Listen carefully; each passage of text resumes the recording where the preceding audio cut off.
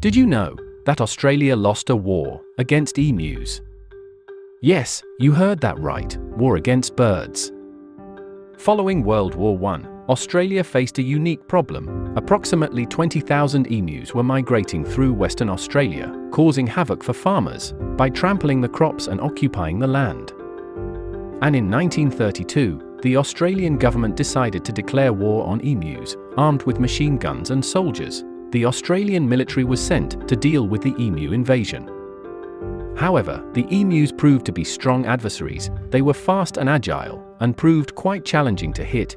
In the end, the soldiers had a hard time making a significant impact on the emu population.